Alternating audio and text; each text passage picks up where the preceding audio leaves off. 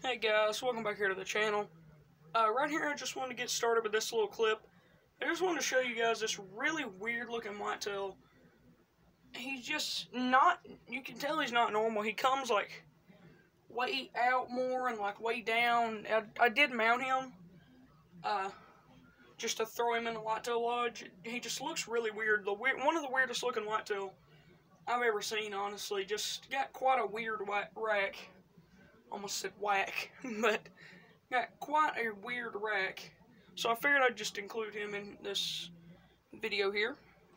But then right here, I don't know how good you can tell it, but because he's back in the shadows, but that is a max weight estimate level 2 piebald whitetail right there, and I take him with the M1 there, and take that other guy with the M1.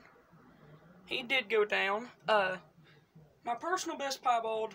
There was another max weight estimate buck in there. I was trying to get him, but my personal best piebald is a 212 point something. And I could tell that this guy was going to be bigger than that because he was wider, and I knew this rack scored around the 220s. And I'm pretty sure he scored like 220.2 or something like that, but you'll see in a minute. But he was bigger than my 212. And my whitetail guide should be out tomorrow. I moved a bunch of stuff around yesterday, and I added a new lake in there and just spread some of my tents out and stuff, and I added the new lake into my routine. But I moved a bunch of stuff around, and I'm pretty sure this is the way I'm going to be keeping it for a while. But pick up that little one, 212.9, nothing too special, but the whitetail guide should be out tomorrow. I'm pretty sure, yeah, I'm pretty sure it should be out tomorrow. But we're about to pick this guy up.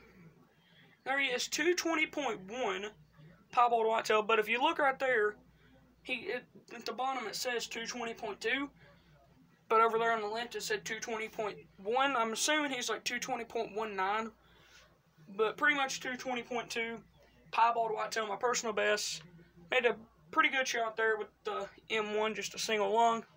Did take him down pretty quickly though, but this zone over here I hadn't had there in quite a while. It's been close to a week since this zone's been there. It was gone for quite a while, but I came back there and saw that there was 3 max weight estimate bucks, and then this guy lifted his head up and I saw he had white on his face. I was like, wow, it's a piebald. But 192.79 pounds, 220.2, I'm gonna go ahead and say piebald whitetail buck, my personal best piebald. My second biggest rare, my biggest rare was my melanistic 224.9. So this was my second biggest rare, but my personal best piebald.